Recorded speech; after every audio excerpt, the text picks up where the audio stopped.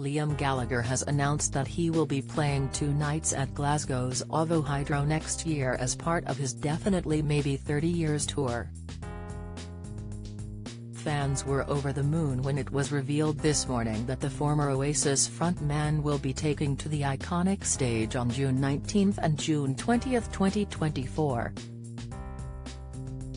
Tickets go on sale on Friday here, however, pre-sale takes place on Wednesday. Liam will celebrate the 30th anniversary of the release of Oasis's all-conquering and massively influential debut album.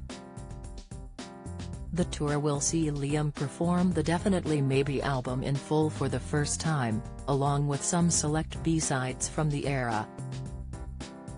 The sets will of course be packed with classics – rock and roll star, Live Forever, Supersonic and Cigarettes and Alcohol, to name but a few. But it will also be a rare opportunity to see other album tracks that have rarely, if ever, been performed since the mid-90s, including Up in the Sky and Digsy's Dinner.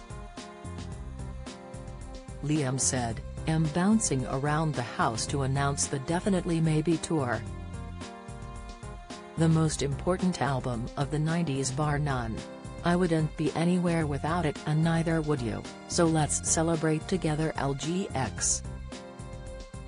After becoming the foremost frontman of his generation with Oasis, Liam Gallagher's solo career has been a story of a remarkable rebirth, and one that has introduced his talents to a whole new audience. It has seen him score 5 UK #1 albums in just 6 years, his 3 studio sets, As You Were, Why Me? Why Not? And Come On You Know, plus the live records MTV Unplugged and Nebworth 22.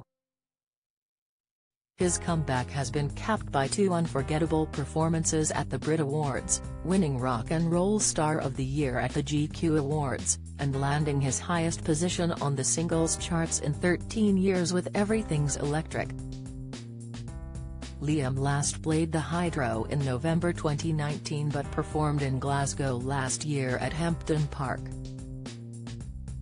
Tickets will be available here.